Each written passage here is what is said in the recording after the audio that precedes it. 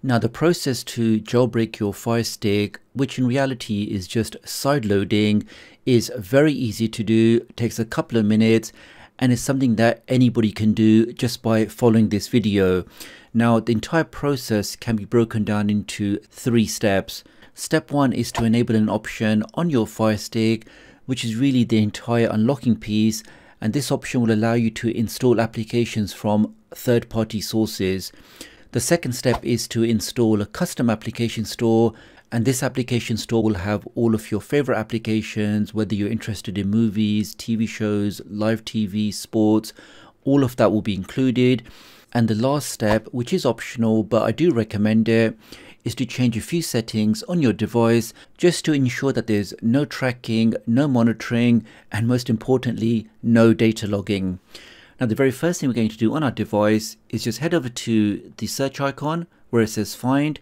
Let's click on that, go down into where it says search, click on that again, and I'm now going to type in the word downloader. Here we are. I can now click on that, click on that again, and click on that one more time to begin the installation. And this application is a great application. It's a built-in browser. It allows you to download applications from other sources and install them. And let's click on got it.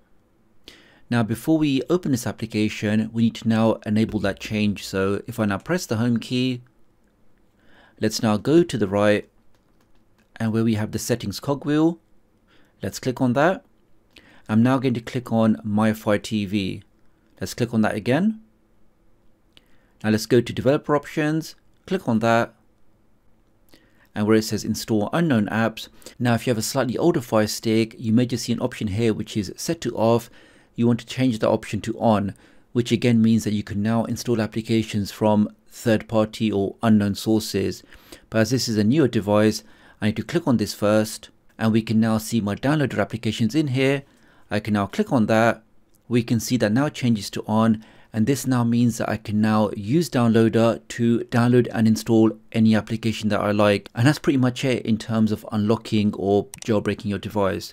So now that we made that change, I can now press the home key, and let's now open up downloader for the first time. Let's click on that. I can now click on allow, click on OK. Now where we have the box here where you can type something in, if I click in that, this is where you'd now type in an address like google.com or something else, but you can also type in codes, which are like short codes to get to certain pages. Now I've created a custom short code which will allow you to get to the page on my website, which will have the direct link to this custom application store. And the code for that is just 816729. Let's type that in, 729, and click on go. And this is the page that I'll always keep up to date. So even if there's a change in the process or maybe a new update comes out, as long as you have this short code, you'll always get to the latest version of this page. I can now scroll down, and we can confirm this is the jailbreak guide. We have some step-by-step instructions, how to enable those options. And further down, we should now have a single link to this custom application store. And the key thing is with this application store, this link is also a dynamic link. So even if this version changes or a new version comes out, with this same link, you'll always get the latest version. So I can now click on that. I can now scroll down, and you're looking for this green download button. So not the brown one, this green one here. Let's click on that now. Now, if you get any kind of errors when you're downloading this file, like maybe it can't connect or it can't find the file, it could be that your ISP, your internet service provider, is actually blocking connections to this website. Now, if you have that problem, an easy fix for that is to use a VPN, and I will show you at the end of this video the VPN that I personally recommend. Okay, that's nearly done. I can now click on install. I can now click on done.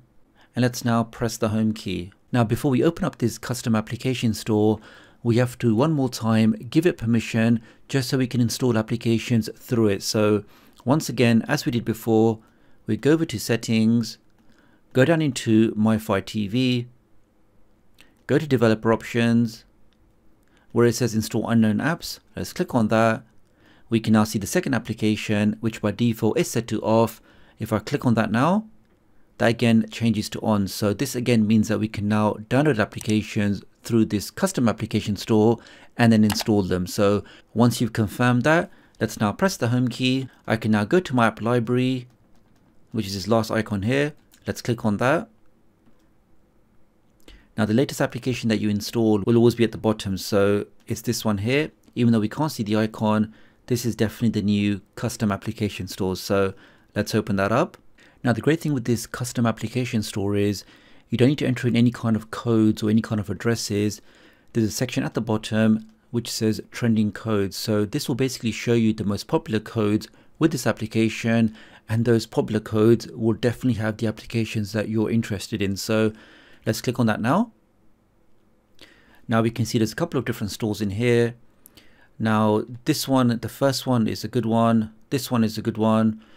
Basically anything in the top 5, you can definitely get your favorite applications. And as you can appreciate, there are different streaming laws around the world. So what may be legal in some countries is not allowed in other countries. So I'm not going to show you those kind of applications. But if I click on the first one, we can see this is what the applications look like.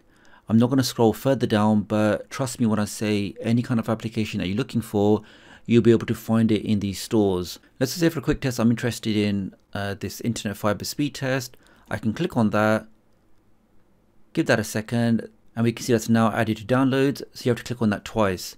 Once you see the tick box, I can now press the back button, back again, and if I now go to downloads, I should then see that application being downloaded on my device. So when you go through the list, find the applications that you're interested in, click on them, and this will then begin the download process. Now that the download is completed, I can now click on the green icon.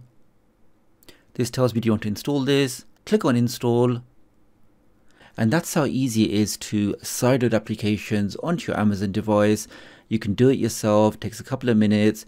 Just go through those application stores, find the applications that you're interested in, one click, download, and you're pretty much good to go. And let me now show you some of those settings that you may want to change just to minimize any kind of data logging. Go over to settings, go over to preferences, click on that, click on the privacy settings, and we can see by default your device usage data is being collected.